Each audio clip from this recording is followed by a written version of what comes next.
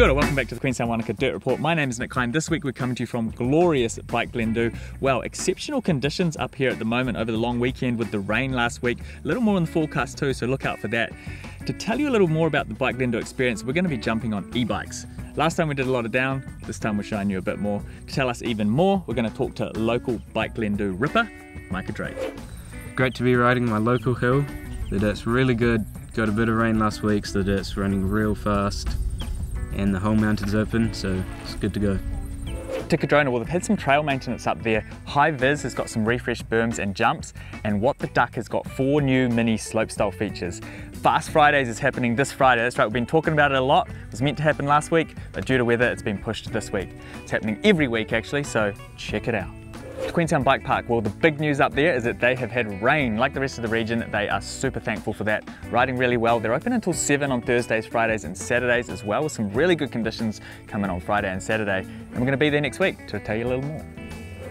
To Coronet Peak, well, the Upper Rude Rock and Lower Rude Rock link trail is now complete, open and really fun from all accounts. Also, the lower downhill trail has had a big refresh, and that has made for some exceptional conditions for the Nationals that were a big success last weekend.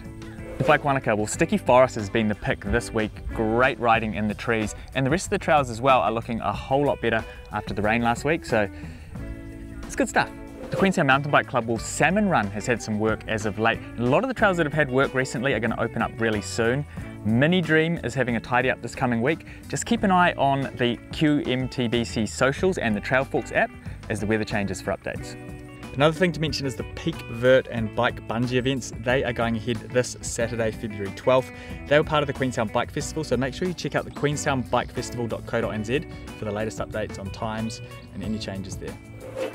To the weather forecast, well, coming up this evening and into Thursday is a lot more rain. Looks like there's going to be a southeasterly change going into Friday, which means we're going to have cooler conditions. Cloudy conditions on Saturday, and it feels like we're sort of repeating ourselves here, but with these cooler conditions, it means that we've got another great weekend ahead for riding your bike. Well, that's us for another week. We'll be back next Wednesday for more dirt, event and bike updates. But until then, I've been Nick Klein signing off from Bike Glendoo for Dirt Report.